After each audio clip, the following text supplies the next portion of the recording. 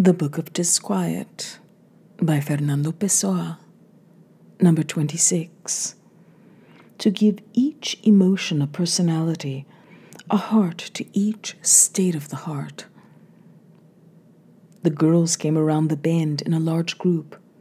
They sang as they walked, and the sound of their voices was happy. I don't know who or what they might be. I listened to them for a time from afar, without a feeling of my own, but a feeling of sorrow for them impressed itself on my heart. For their future? For their unconsciousness? Not directly for them, and perhaps, after all, only for me. Number 27. Literature, which is art married to thought and realization untainted by reality, seems to me the end towards which all human efforts would have to strive, if it were truly human, and not just a welling up of our own animal self. To express something is to conserve its virtue and take away its terror. Fields are greener in their description than in their actual greenness. Flowers, if described with phrases that define them in the air of the imagination, will have colors with a durability not found in cellular life.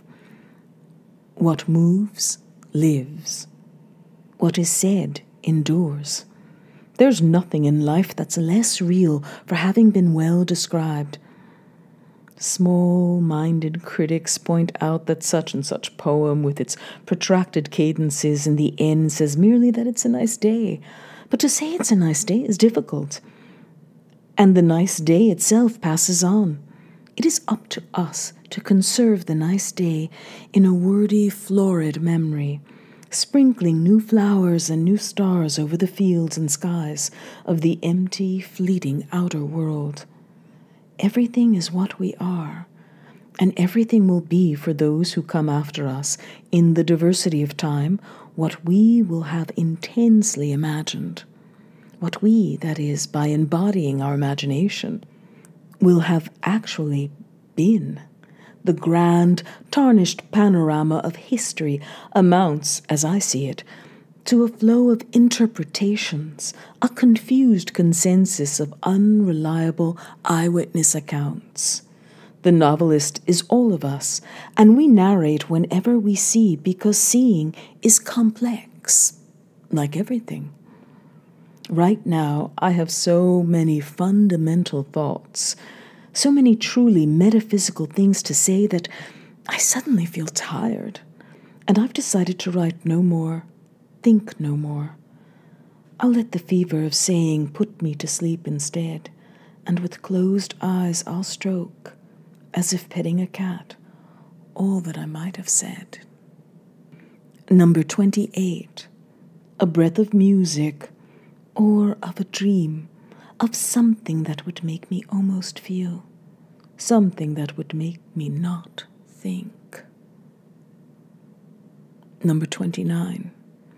After the last drops of rain began to fall more slowly from the rooftops, and the sky's blue began to spread over the street's paving stones, then the vehicles sang a different song, louder and happier, and windows could be heard opening up to the no longer forgetful sun.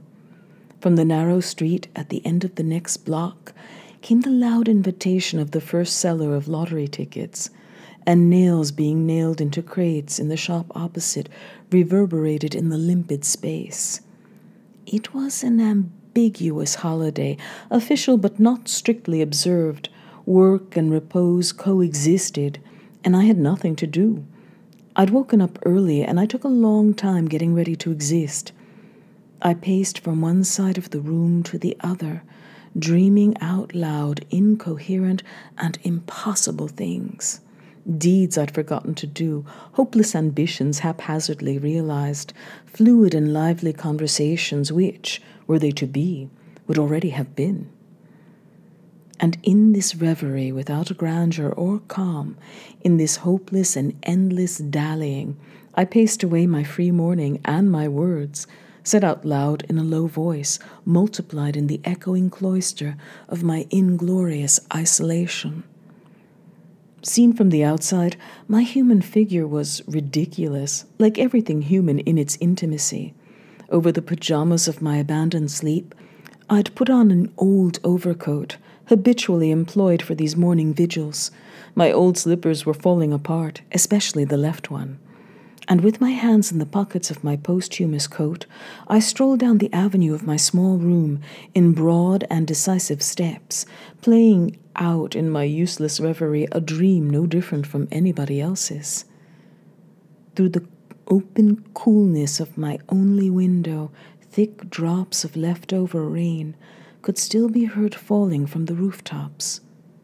It was still somewhat moist and cool from having rained. The sky, however, was triumphantly blue, and the clouds that remained from the defeated or tired rain retreated behind the castle, surrendering to the sky its rippled paths. It was an occasion to be happy, but something weighed on me, some inscrutable yearning, an indefinable and perhaps even noble desire.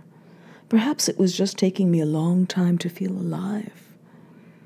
And when I leaned out my high window, looking down at the street I couldn't see, I suddenly felt like one of those damp rags used for house cleaning that are taken to the window to dry but are forgotten, balled up on the sill, where they slowly leave a stain. 30. Sadly, or perhaps not, I recognize that I have an arid heart. An adjective matters more to me than the real weeping of a human soul. My master Vieira. But sometimes I'm different. Sometimes I have the warm tears of those who don't have and never had a mother, and the eyes that burn with these dead tears burn inside my heart. I don't remember my mother. She died when I was 1 year old.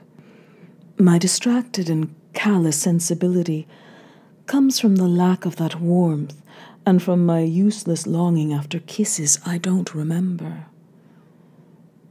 I'm artificial. It was always against strange breasts that I woke up, cuddled as if by proxy. It's my longing for whom I might have been that distracts and torments me. Who would I be now if I'd received the affection that comes from the womb and is placed through kisses on a baby's face? Perhaps my regret for having never been a son plays a large role in my emotional indifference.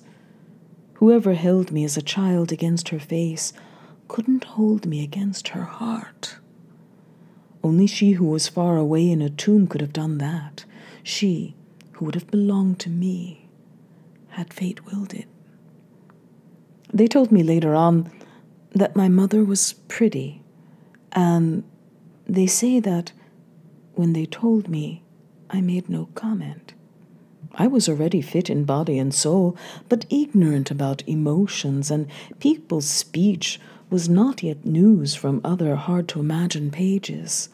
My father, who lived far away, killed himself when I was 3, and so I never met him.